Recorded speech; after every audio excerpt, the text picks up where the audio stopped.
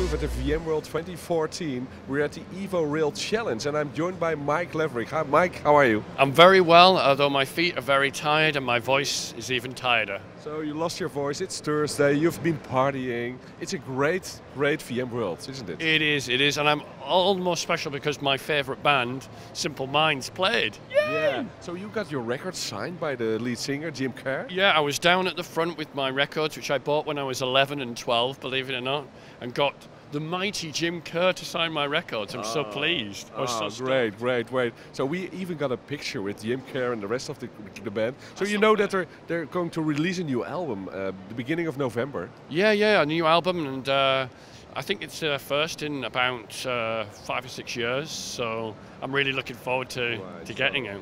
Back to business. So the EVO Rail Challenge, people are doing some kind of a lab. Can you elaborate a little bit on what people have to do here? Well, basically the appliance builds out in just under 15 minutes in most cases, about 12 minutes. But there is a little bit of a config at the beginning where you have a range of IP addresses for both vMotion, your management network, and also vSAN. So because we're a little bit cruel, we put some bum IP addresses in there, a bad default gateway in there, and a bad subnet mask, because we don't want to make it too easy. So the challenge was really, could you look at the config of the EVO Rail and spot those errors and then go off and build them? So as you can see on the timer in here, somebody managed to build an entire EVO Rail and create a virtual machine in just over 15 minutes, which is pretty phenomenal. Amazing, just over 15 minutes. Yes. That guy must be glued to the keyboard. So as we discussed already, if you put people under pressure, they are not able to see a bad subnet mask anymore. Or yeah, I was sort of sat a number amongst the people and I was kind of saying, look at that router, it's subnet mask. You're saying the router's on another network, and generally a router or a default gateway has to be on the same network as you to have any chance of moving a packet to somewhere else. So it's funny, as soon as you put a timer on, people's keyboard skills start to melt, people's ability to spot a subnet mask error, which is something you do all the time, suddenly goes to pot. It's quite funny.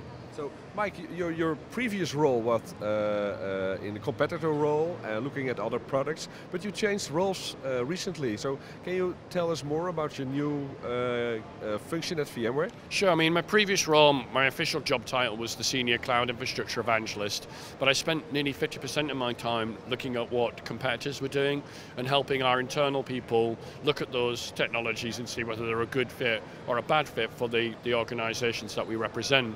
But I hadn't spent any time with a product team, which is one of the things I wanted to do inside VMware. So when this opportunity came up in early August, I jumped up with both feet, with both feet, yes, to get in. So it's the first time that I've got a dev team, product manager, a biz development team, the logistics people. And the EVO Rail team is like a little startup inside VMware. I mean, albeit we have the power of VMware marketing, we've got legal support, we've got all these other functions outside which normally a startup would have to find themselves, so we can be very focused on the tasks that we need to do. But it's really cool to be involved in a brand new product. Before even it GA'd, a week before the GA'd, I'd done the move. But the way I'm looking at it is, there was a time that ESX was a new product. There was a time that SRM was a new product. There was a time that VMware View was a new product, with all the products that I've been associated with in my time with VMware. So for me, it's like, on the inside I'm now doing that, rather than on the outside as an instructor or as a blogger or as a writer.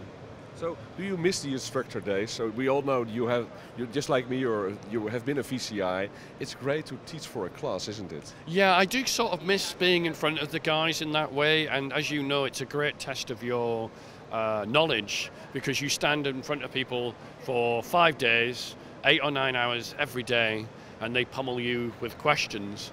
So I do kind of miss that, but I did in my own career, and you know yourself, you want variety in your career.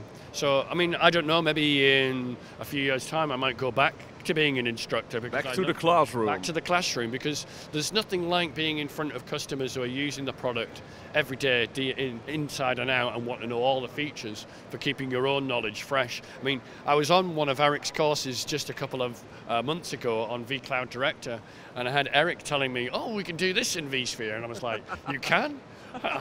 When did that get introduced? So it's very easy if you're inside a company as big as VMware to start to get quite narrowly focused on the product that you're dealing with or the technologies you're dealing with.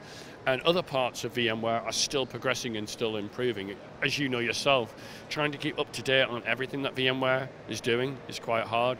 But that's one of the reasons I started the Back to Basics series on my blog, because I thought if I go through every single aspect of vSphere 5.5, like I used to when I was an instructor, it will help me keep my knowledge up to date. So that's something I want to carry on doing, even though I'm in the EVO Rail team. I will still be doing that Back to Basics series on MikeLaverick.com. Notice how I got my URL in there? Yeah, so MikeLaverick.com. Great that you shared the URL. So the whole EVO Rail challenge ends today. Is there some kind of a final this afternoon? Well, the final was just had when we have got a winner who did it in about 15 minutes and 35 seconds. There'll be an announcement of that at 3:30 this afternoon down at the EVO Rail Pavilion in the Solutions Exchange. He's won a free ticket to VMworld US or EU, depending on his preference. So there'll be that announced. But don't forget, there is a hands-on lab where you can have a look at EVO Rail at any time. But we thought it'd be really cool to have the physical equipment here and actually have like some sort of fun with the product, because the actual process of building the EVO Rail is so quick and automated. It's a great way of demonstrating it. In fact, during the last challenge, they were both building at the same time. 1%, 2%, 3% on both servers. So the only difference between them was how quick they could get through the UI to actually create a virtual machine. I was saying to one of the developers, 2 boxes, you both click, start at the same time, they both count at the same time. It really shows how predictable and reliable the software is.